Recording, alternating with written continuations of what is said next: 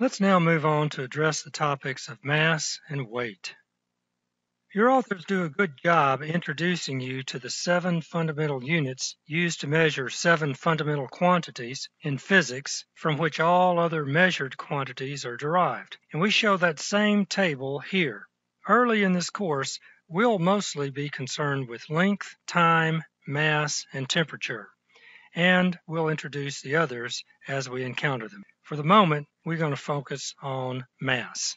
Your authors describe how that folks in the ancient world thought about the behavior of falling objects. For another take on this, we turn to a short video in which Brian Cox describes a similar phenomenon. You can watch this video for yourself if you follow this link. We're going to come to define mass in a couple of ways.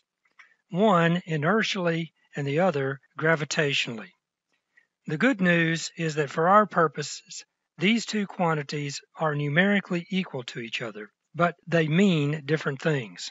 First of all, inertial mass refers to the resistance of an object to changes in its velocity. The more massive the object is, the harder it is to change the object's motion. And this idea of mass is related to how the object responds to various forces. On the other hand, gravitational mass refers to the amount of substance an object contains. This concept is related to the amount of gravitational interaction between pairs of object. The more massive an object is, the more gravitational force it will exert and it will feel. When we talk about the gravitational interaction between the Earth and an object, we refer to this gravitational force as the object's weight. Mass and weight are related to each other through the acceleration due to gravity. And we'll have much more to say about the acceleration and gravity in later lessons. For now, we simply say that for positions that are close to the surface of the Earth, the acceleration due to gravity at the Earth, which we'll symbolize using the lowercase g, is equal to 9.81 meters per second squared. And in problem solving in this course, we'll round this number off to about 10 meters per second squared. So, in equation form, it looks like this. The weight, which we'll say F with a subscript W, the force due to weight, is equal to mass times the acceleration due to gravity, or Fw is equal to m times g. The MKS unit of mass is the kilogram, the unit of acceleration is meters per second squared, and the unit of force is the Newton, which is the equivalent of multiplying mass by acceleration. A Newton is a kilogram meter per second squared. Here are a couple of numerical examples. We'll start with example 4.2. An object has a mass of 100 kilograms. What does the object weigh on Earth at sea level? We begin with what we know. We know this object has a mass of 100. We also recognize that when we're talking about Earth, that we'll use the acceleration due to Earth of 10 meters per second squared. What are we trying to find? We're trying to find the weight of the object. So we pull out our weight formula. The weight is equal to the mass times the acceleration due to gravity. We put in the numbers, 100 kilograms times 10 meters per second squared.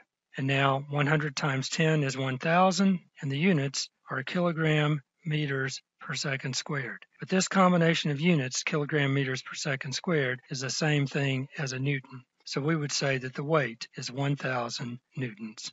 And there's our answer. Example 4.3. The weight of an object is 475 newtons. What is the mass of the object? We begin with what we know. We know what the weight of the object is. We know what g is. For the Earth, that's 10 meters per second squared. We have a relationship between those. Weight is equal to m times g. We're looking for m, so we divide both sides by g in order to get m. We put in the numbers, and then we put those numbers into our calculator. Though in this case, when we have tens, that's very nice. We just move the decimal place, and we get 47.5, and a Newton per meter per second squared is a kilogram. The mass of this object is 47.5 kilograms. Finally, we turn our attention to density. Density is related to how closely matter is compacted, and numerically, it's defined to be density equals mass divided by volume. You learned this in chemistry. We symbolize density using the lowercase Greek letter rho, which is the equivalent of our R. It looks like the letter P in the Roman alphabet, but it's not. Symbolically, we would write the density formula as density is equal to mass divided by volume, and that will be an important equation for us. Your authors list densities of some selected substances. We'll deal with densities of solids, liquids, and gases as the course progresses. I think it's interesting to notice that were you to place a lead brick in a tub of mercury, the lead brick would float because the density of lead is less than the density of mercury. Lead has a density of 11,300 kilograms per cubic meter. Mercury has a density of 13,600 kilograms per cubic meter. And so we would see that the lead would float in mercury. I would not suggest trying this at home. Let's work the next example. Example 4.4. A block of copper weighs 4650 newtons. What is the volume of the block? We're given here the weight of copper. That weight is 4650 newtons. But we're looking for volume.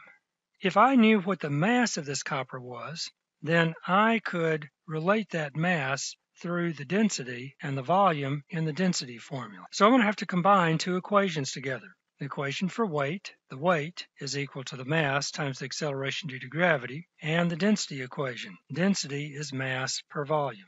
I'm looking for the volume. Let's put those equations together. Let's solve for the mass.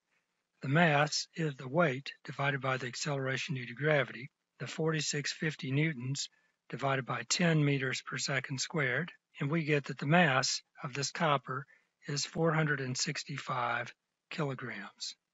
Now we want to know what the volume is. The density formula tells us that the volume is equal to the mass divided by the density. If I knew what the copper was, which is a number that I can look up in this table, it's 8,920 kilograms per cubic meter, then I could use that with the mass that I found in the previous part of the problem. So let's put these things together. The mass is 465 kilograms. The density from the table is 8,920 kilograms per cubic meter. Now let's pay attention to the units. I have kilograms upstairs and a kilogram per cubic meter downstairs. I have 1 over meters cubed downstairs, which is going to become meters cubed upstairs. And now I put in the numbers. And I find that the volume of this particular amount of copper is 0.05 cubic meters. So let's review what we did in this lesson. We introduced the idea of reference frames and the concept of relativity.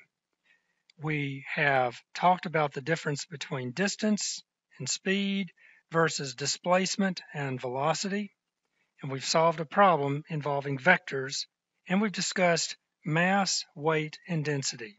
For now, that's it.